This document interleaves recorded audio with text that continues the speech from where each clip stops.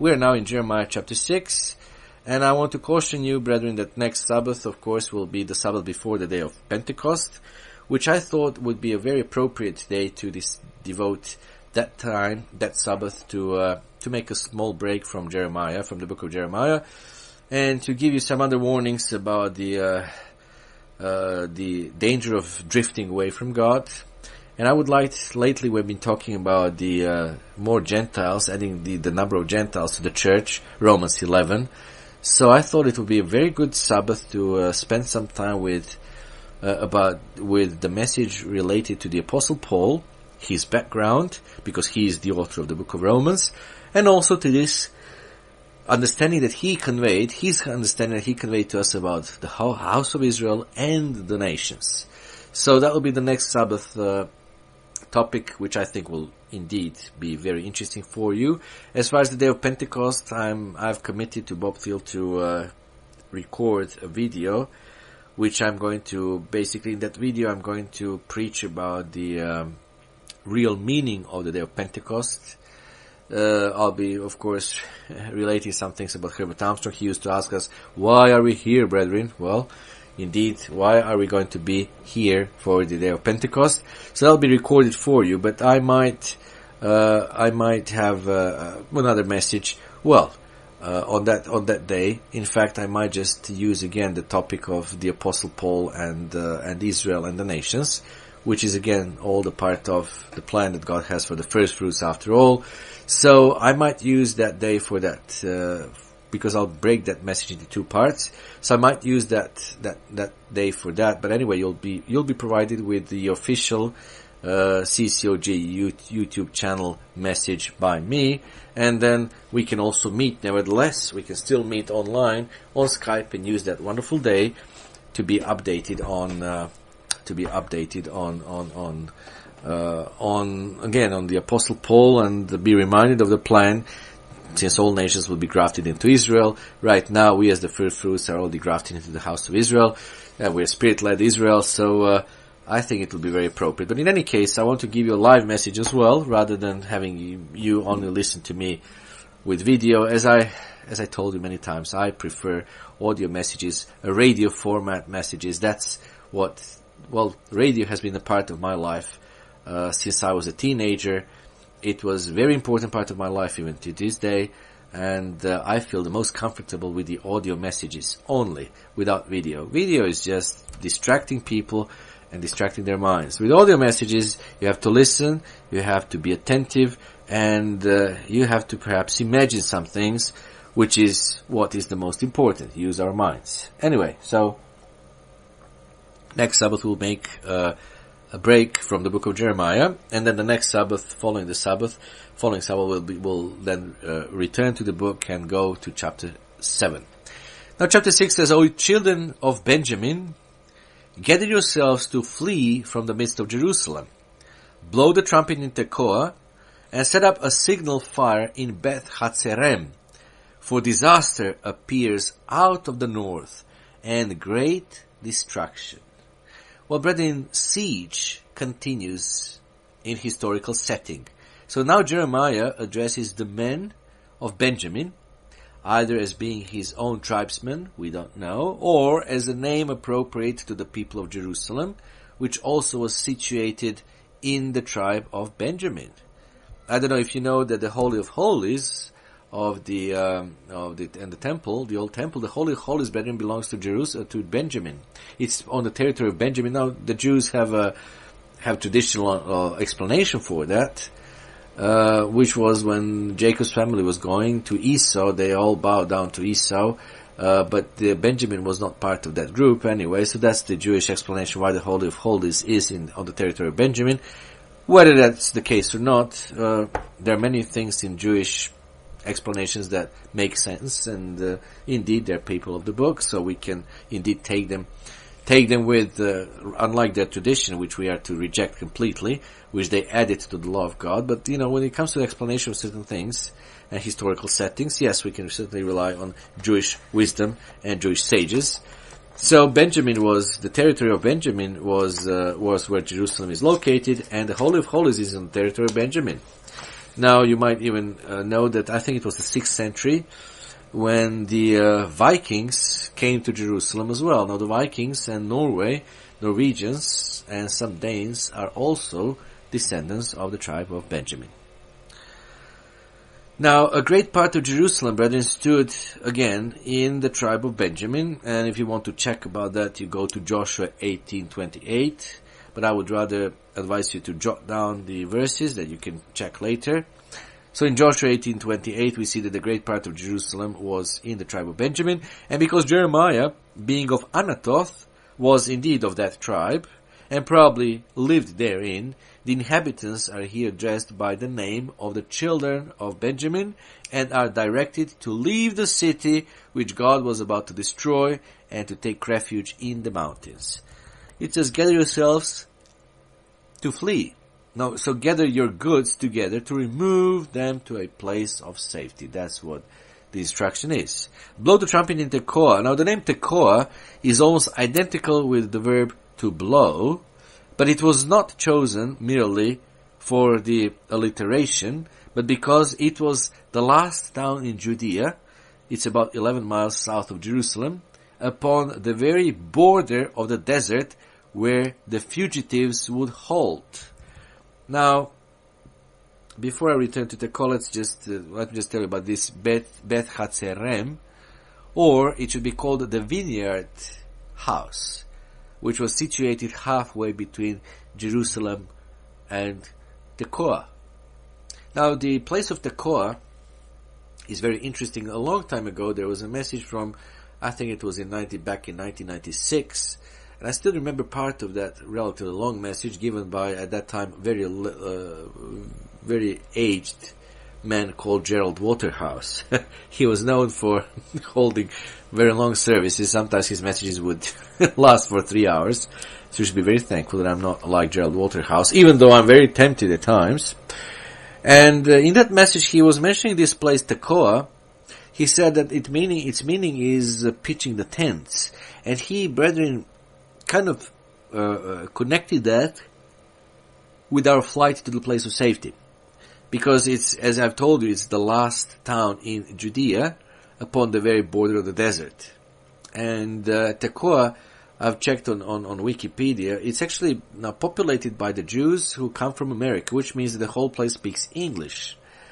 Pitching the tents, Gerald Waterhouse said that it was possible that we'll be basically kicked out of our countries before the Great Tribulation, or that on our way to the Great Tribulation, we may end up in that place, pitching the tents, and having our temporary dwellings there. And then when the time comes for us to flee to the place of safety, that we might flee, or if not all of us, then some of us might flee from Tekoa to the place of safety, which does make sense, in a sense, because yes, Tekoa is not far away from Petra, so it does make sense. And, I would just wanted to draw your attention to that fact, so I wanted to share it with you, because I remember it was a message, it was a sermon, that Gerald Waterhouse delivered when he was already at the end of his age. He used to be one of the closest cooperants with Herbert Armstrong. He used to travel around the world and hold services around the world and explain all kinds of things. And we should be thankful for him for that. Some of his messages remained. Some parts of his messages I've used to convey to you as well, especially about measuring the temple. And that's the one that I've lost the notes from that message. I don't know if that message exists anymore. At that time it was delivered in the United Church of God, which was led by David Hume. However, David Hume later defected from that group and formed his own group, and after several years he changed the doctrine of the 7 church eras. Now, the apostate WCG leadership was among the first things that they changed, as Dr. Thiel pointed out in his latest sermon on 50 errors of the Laodiceans. The first doctrine, or one of the first doctrines, was the 7 church eras.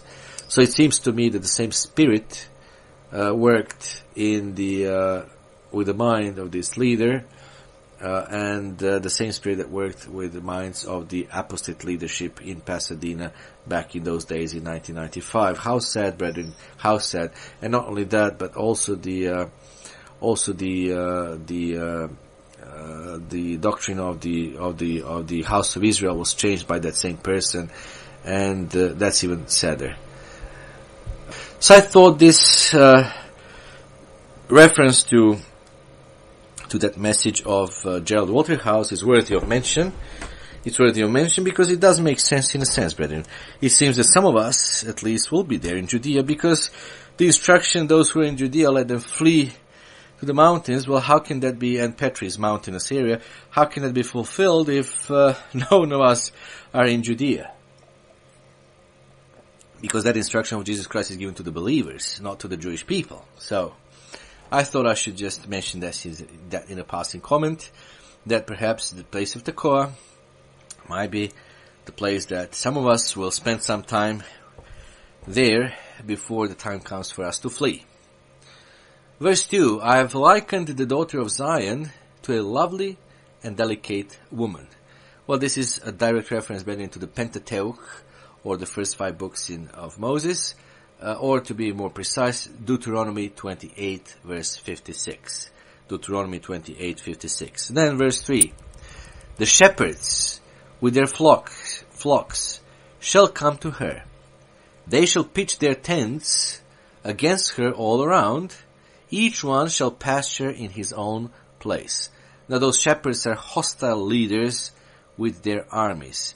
They are described in Jeremiah chapter 1 verse 15. Prepare war against her. Arise and let us go up at noon. Woe to us, for the day goes away, for the shadows of the evening are lengthening. It says, prepare against war against her. It should rather be rendered, brethren, sanctify ye war against her.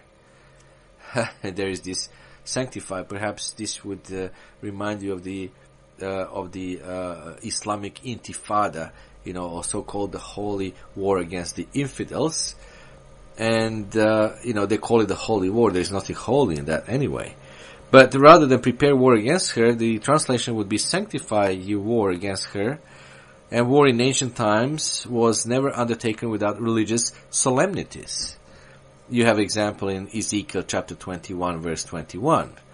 So usually there was religion, even in our modern or more modern times. You might remember the Constantine the Great. Even he would not go into war conflicts or undertake any conflict with any nation before having religious solemnities. And they would look for these signs, by looking the inward parts of birds and animals and so on. It's mentioned also in the Bible as something to be avoided, something wrong, something not to be practiced by true Christians. But of course, all those leaders were pagans, so they had the pagan religious solemnities, including Constantine the Great, who was the pagan until the end of his life, and he was the one who has done so much damage to the original Christianity. In fact, the modern churchianity, the nominal Christianity of today, practiced all over the world, is actually all the Constantine's version of Christianity. But you'll be able to read that more in my booklet that is coming up. Since he was born in Serbia, I'm writing a booklet about him and basically focused on how he changed the Sabbath, how he changed the Passover for the Easter, and how he pushed for Trinity. I'll just add those little details. He pushed for the Trinity, and he was the one who imposed Easter observance all over the Christianity, and he was the one who actually enacted a Sunday law in 321 and so forth. Anyway, so Constantine, like those ancient leaders, was having religious solemnities, and this is what obviously these neighboring nations of the Jewish state obviously are having as their solemnities. And why would they, do it at noon? Why would they go up at noon? Well, at noon when most are resting, Verse 5, arise, and let us go by night, and let us destroy her palaces. For thus has the Lord of hosts said, cut down trees, and build a mound against Jerusalem. Now this is the city to be punished. She is full of oppression in her midst. You see, cities are oppressed, brethren.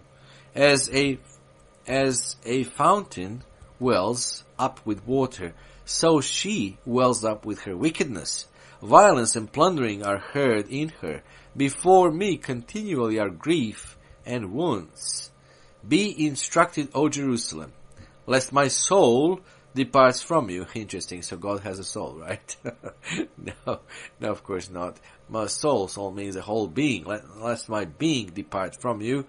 And we know that, the humans, when they were created, they became the man himself became a living soul. So obviously, God is here speaking of him as a being. Lest I make you desolate, a land not inhabited. You see, be instructed. Be thou chastised. Learn the lesson which chastisement is indeed to teach thee. That's what it is. The word soul that I mentioned here in Hebrew is actually nephesh, exactly the same word used for the living beings, including the man. And man became, the living soul, the living being. He became the living soul. He does not have an independent, immortal living soul. No, he himself is a soul. Each person is a soul. Verse 9, thus says the Lord of hosts, they shall thoroughly glean as wine the remnant of Israel. As a grape gatherer, put your hand back into the branches. Now a remnant of Israel, brethren, will be gleaned. Now put your hand back into the branches. It's probably or perhaps addressed to Nebuchadnezzar as God's servant. He's mentioned as God's servant in Jeremiah 25 verse 9. Now in which way is he God's servant? Does he practice God's law? Does he obey what God commands? No, not in that sense, brethren. He's God's servant in the sense that he fulfills what God has prophesied to happen. Cyrus the Great, when he issued that decree about the return of the Jewish captives, Babylonian captives back to the land, Cyrus the Great is also called in the Bible a servant of God indeed. So put your hand back into the branches. He's required to go over the wine once again, that no grapes may escape. Verse 10, to whom shall I speak and give warning, that they may hear? Indeed, ear is uncircumcised, and they cannot give heed. Behold, the word of the Lord is a reproach to them. They have no delight in it. Brethren, a perfect description of the modern house of Israel. Modern house of Israel. You see, duality in prophecy. What happened is happening again. We always have this duality in prophecy. We see that some of these things that we're reading already happened back in the history, but now they're going to happen again. So there's a perfect description of the modern house of Israel. The word of the Lord is a reproach to them. They have no delight in it. Therefore, I am full of the fury of the Lord. I am weary of holding it in. I'll pour it out on the children outside, and on the assembly of young men together. For even the husband shall be taken with the wife, the aged with him who is full of days. And their houses shall be turned over to others, fields and wives together, for I will stretch my hand against the inhabitants of the land, says the Lord. Now, brethren, these are the very punishments threatened by Moses in the event of disobedience to God. They're threatened in Deuteronomy chapter 28, verse 30. And as I have told you many times, Deuteronomy 28 and 29 and Leviticus chapter 26, those are the two pivotal prophecies in the 5 books of Moses. Incredible how people don't realize that those first 5 books are not only about the law of God, they're prophecies as well. So the pivotal Old Testament prophecies, Leviticus 26 and Deuteronomy 28 and 29, tell us what will happen to the house of Israel if they disobey God.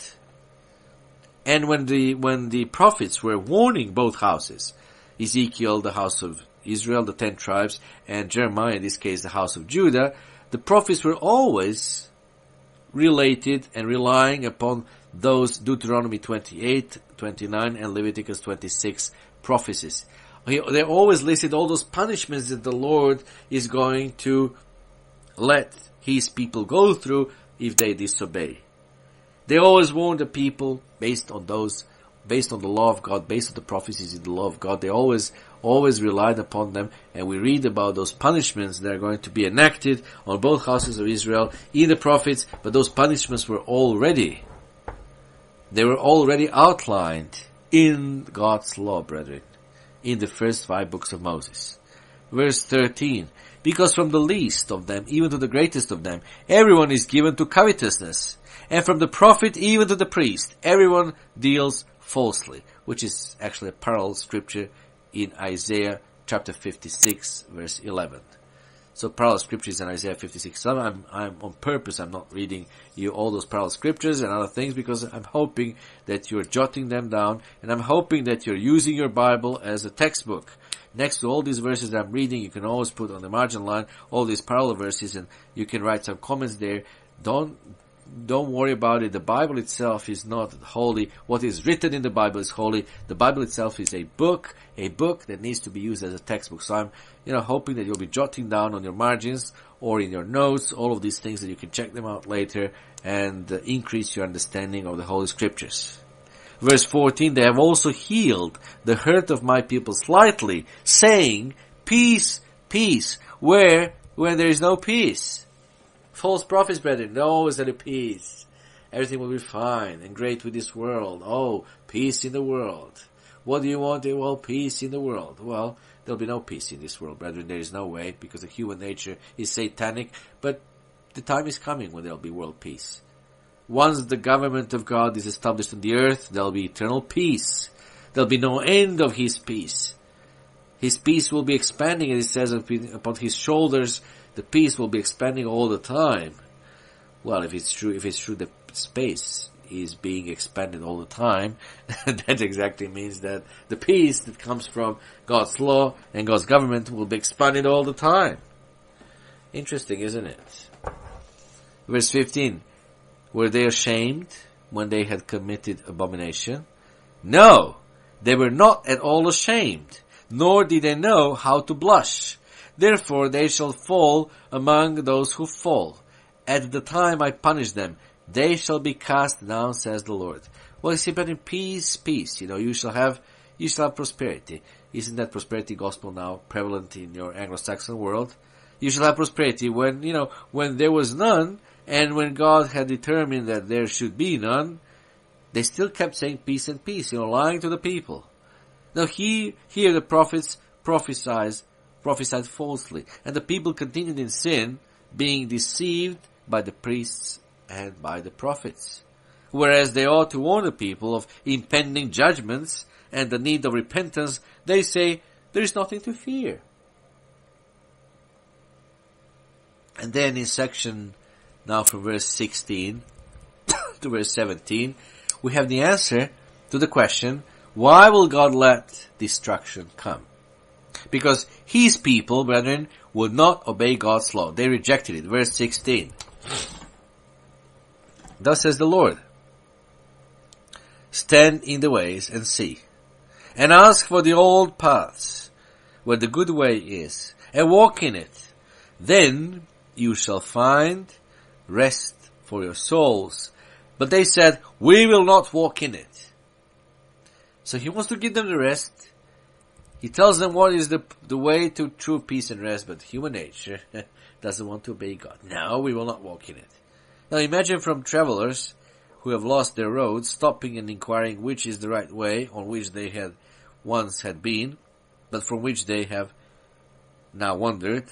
Now the old paths, well, brethren, idolatry and apostasy are the modern way. The worship of God is the old way. In Jeremiah chapter 18 verse 15 you'll find that the worship of God is the old way. Verse 17, also I set watchmen over you, saying, listen to the sound of the trumpet. But they say, we will not listen. The watchmen, of course, it refers to prophets. The duty of the prophets, it was to announce impending calamities so as to lead the people to repentance. You might remember when we were covering the book of Ezekiel. And when God says to Ezekiel, I appoint you as a watchman over these people, over the house of Israel. So this is exactly what it is. The duty of those prophets is to announce impending calamities, and that should lead people to repentance. Verse 18, therefore hear you nations, and know, O congregation, what is among them. Now parallel to this, hear you nations, and it therefore means the gathered peoples who are invited to be witnesses as to how great is the perversity of the Israelites, and that they deserve the severe punishment about to be inflicted on them. Now, Hebrew word edach, it's a technical Pentateuchal word from the 5 books of Moses. The first occurrence we have in Exodus 12, verse 3. It is used technically of Israel 15 times in Exodus, 12 times in Leviticus, and 83 times in Numbers. It is found in the prophets only here, and once again in Jeremiah 30, verse 20, and in Hosea chapter 7, verse 12. So, I've given you now these scriptural references. Should I repeat them? So, edach, a technical Pentateuchal word. It's used first in Exodus 12, verse 3. Technically of Israel, 15 times in Exodus, 12 in Leviticus, and 83 in Numbers. And in the prophets is found here in Jeremiah 30, verse 20, and in Hosea chapter 7, verse 12. This, what you have heard, is a thunder.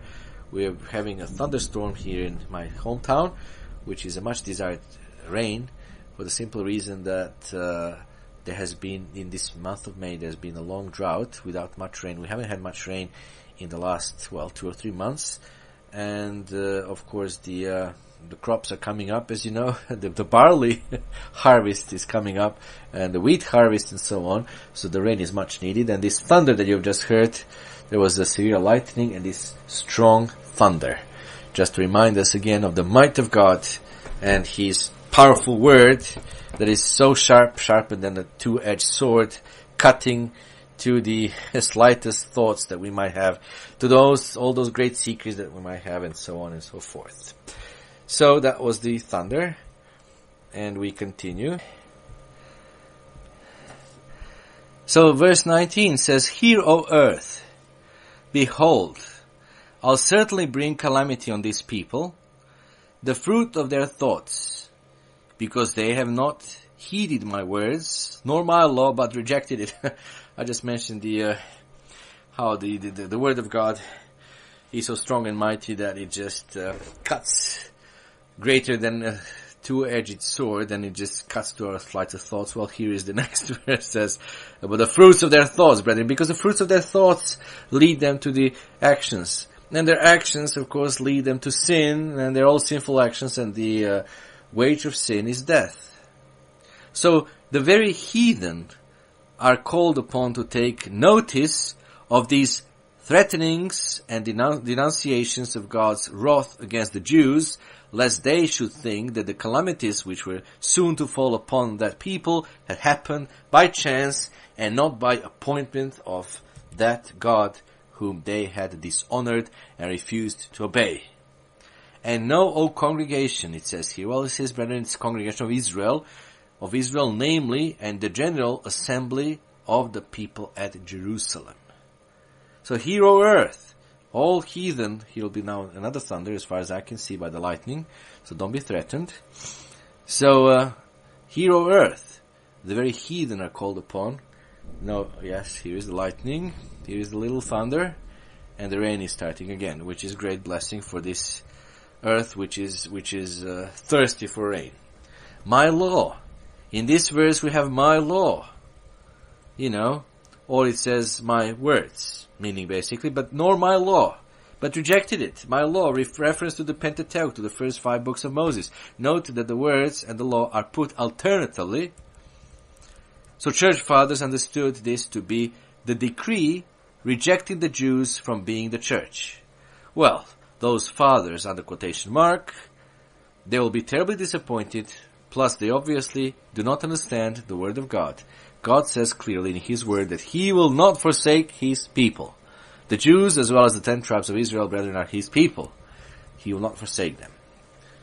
And as it says, all the believers will have to be grafted into the mild olive of the house of Israel. We'll talk about that next Sabbath more. Verse 20, "For what purpose to me comes frankincense from Sheba, and sweet cane from a far country? Your burnt offerings are not acceptable, nor your sacrifices sweet to me. Now, this place Sheba, it was a part of Arabia Felix, and it was famous for its spices and perfumes. You find reference to that in the Bible in Isaiah chapter 9, verse 6. And here the prophet reproves the hypocrisy of the Jews, who sought to cover their inward corruption by the external shows of religion. And we can do the same, but we can put our church face, if you wish. We can put our church face, and be one kind of people at church services when we come together, and then be completely different when we depart from one another.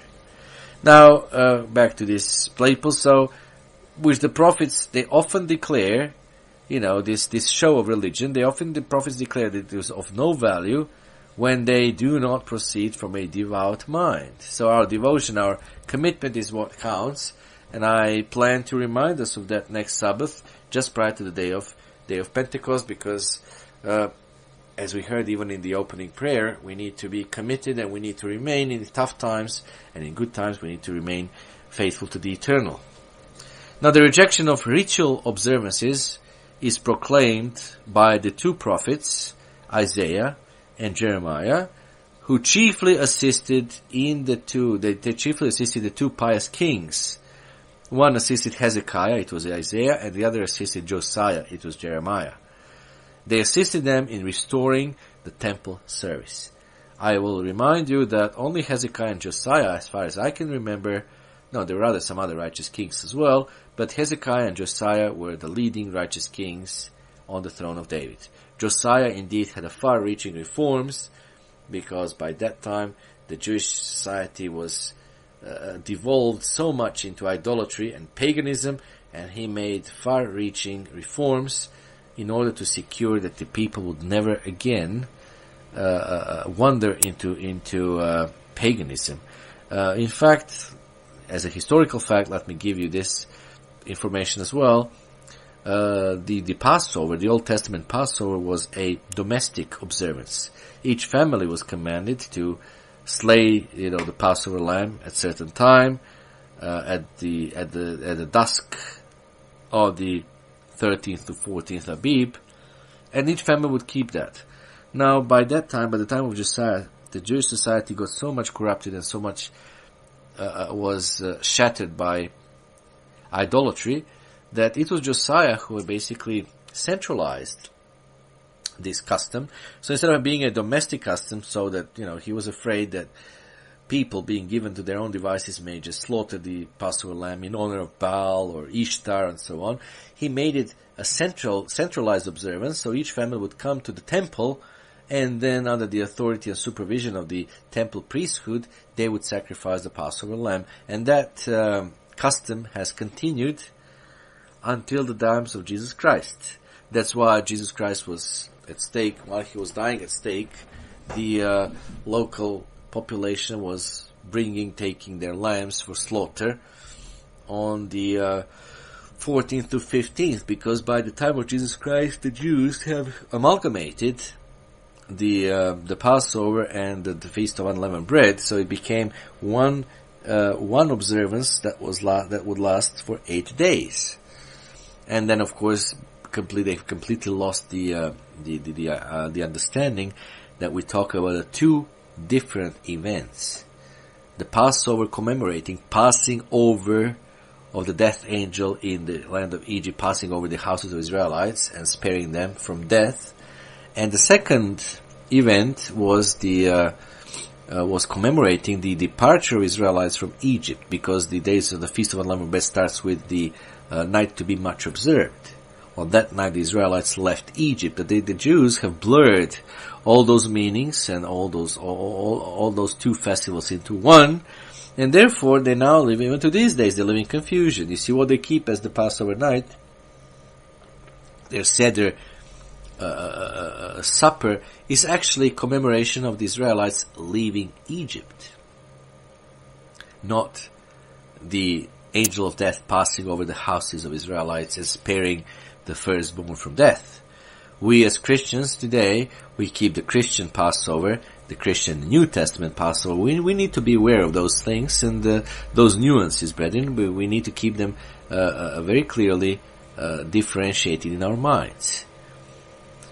So anyway, back to these two kings. There were these two kings who basically restored the temple services.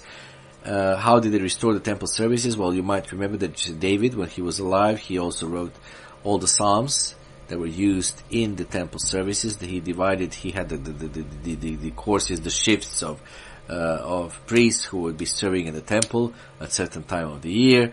And so, that's how, based on that model, both Hezekiah and Josiah were able to restore the temple service. And God, brethren, rejects not the ceremonial service, but He rejects the substitution of it for personal holiness and morality. And for parallel scripture to that, you can see Micah chapter 6, verses 6 through 8. Verse 21. Therefore, thus says the Lord, behold, I'll lay stumbling blocks before this people, and the fathers and the sons together shall fall on them, the neighbor and his friend shall perish. So you see, spoiler will come suddenly. Verse 22, thus says the Lord, behold, a people comes from the north country, and a great nation will be raised from the farthest parts of the earth. They will lay hold on bow and spear. They're cruel and have no mercy. Their voice roars like the sea, and they ride on horses as men of war set in array against you, O daughter of Zion. Here it says that, they're cruel, they're cruel. Well, rather it should say they're ruthless, they're inhuman, basically. In the Assyrian monuments, warriors put the vanquished to death. Rows of impaled victims hang around the walls of the besieged towns, and men collect in heaps hands cut from the vanquished. So, this power is Assyrians. But the modern Assyrians, they are Germans. They are going to be the punishment for the modern house of Israel. Verse 24. We have heard the report of it. Our hands grow feeble. Anguish has taken hold of us. Pain as of a woman in labor. Do not go out into the field, nor walk by the way. Because of the sword of the enemy, fear is on every side. O daughter of my people, dress in sackcloth and roll about in ashes. Make mourning as far and only as for an only son, most bitter lamentation. For the plunderer will suddenly come upon us. I have set you as an assayer and a fortress among my people, that you may know and test their way. They are all stubborn rebels, walking as slanderers. They are bronze and iron. They're all corrupters. You see, brethren, they're bronze and iron. They're not silver and gold, but bronze and iron. And you may check a parallel scripture with that is in Isaiah chapter 48, verse 4. Verse 29, the bellows blow fiercely. The lead is consumed by the fire. The smelter refines in vain, for the wicked are not drawn off. So it's worn out by continual blowing. The prophet has exhausted all his efforts. His heart, consumed by the heat of divine inspiration, can labor no more. And verse 30 finally, people will call them rejected silver because the Lord has rejected them. And we can compare this to Isaiah chapter 1 verse 22 and to Ezekiel chapter 22 and verse 18.